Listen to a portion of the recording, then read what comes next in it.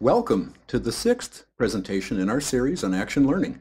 This presentation is about projects that people work on in Action Learning. I'm Carter McNamara of Authenticity Consulting. We're providing this series to make Action Learning more available and more accessible to everyone.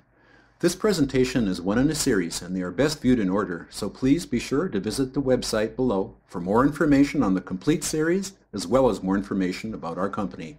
And so now, let's get started.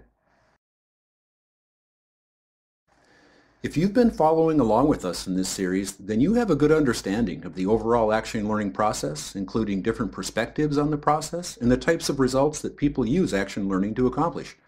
So in this presentation, we'll clarify what a project is, and we'll explain the traits of the best types of projects to work on in Action Learning.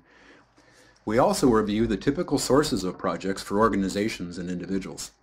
We also touch on different types of projects, and we close by showing examples of projects that people typically work on in the process. So let's move on. Project is the term used in classic Action Learning to describe the problem or the opportunity that an organization or an individual work on in the program.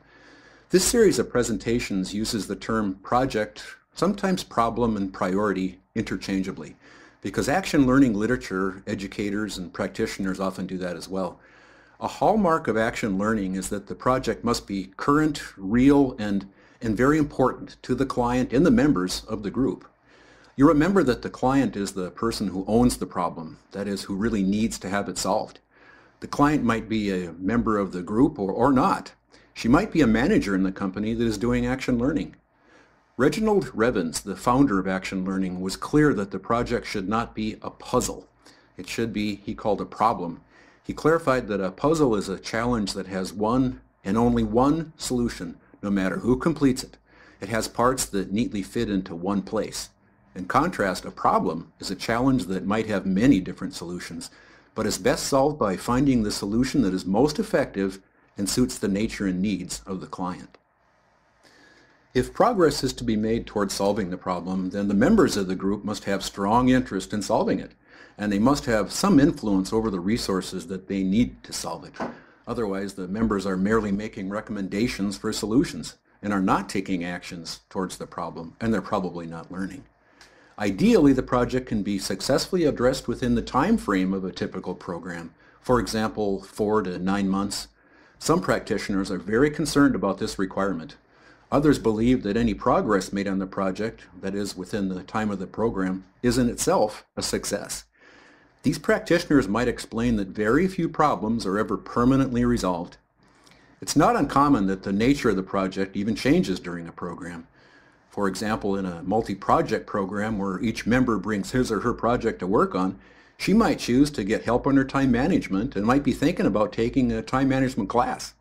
However, after some coaching and questioning, she might realize that the real cause of her time management problem is that she doesn't want to delegate to her subordinates, or that she doesn't trust them to even do a good job.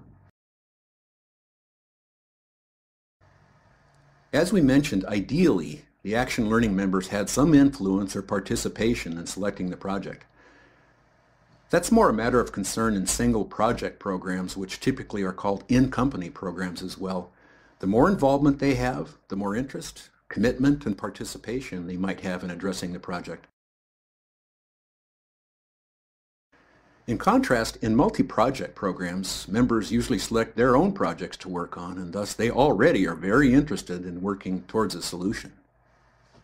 There is an almost limitless number of challenges that could qualify as individual projects, ranging from intrapersonal challenges to better understand and improve oneself, to interpersonal challenges to improve how the individual understands and gets along with others.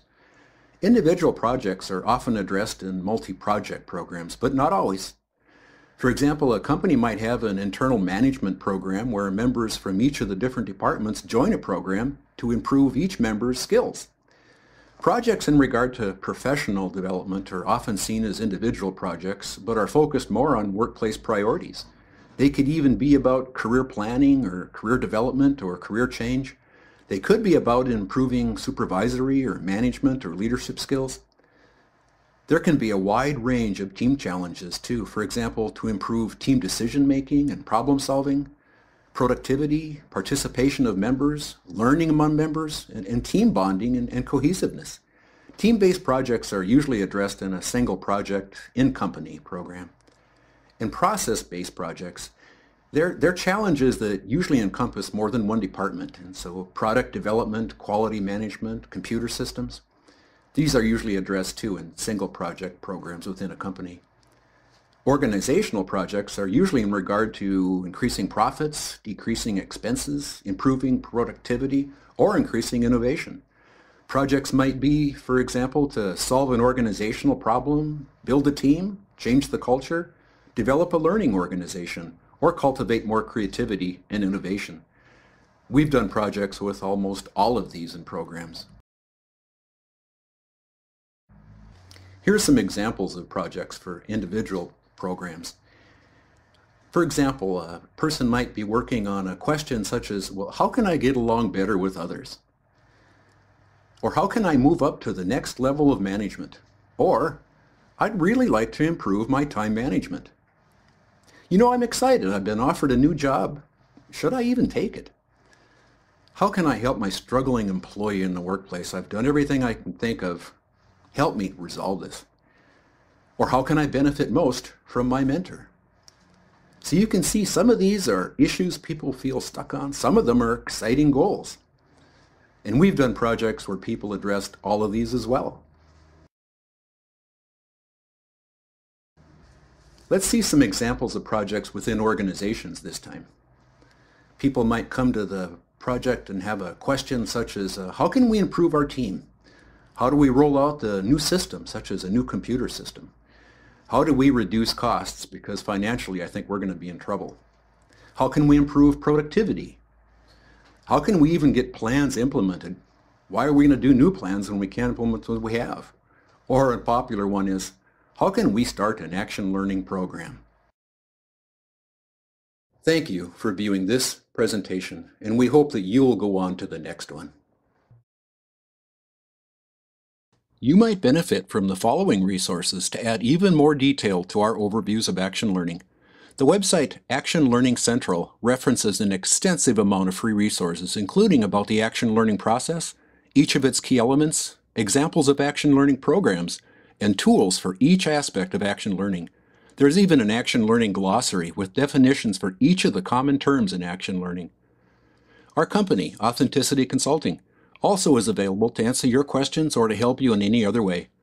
Our firm does very successful action learning groups around the world and for a wide variety of outcomes and applications. There's also the free management library at managementhelp.org. You can find resources and tools for almost any activity in the workplace, including for many of the activities in action learning. You can find more about each of these three resources by going to actionlearningcentral.com/gratis and select the presentation entitled General Resources for Action Learning. Thank you.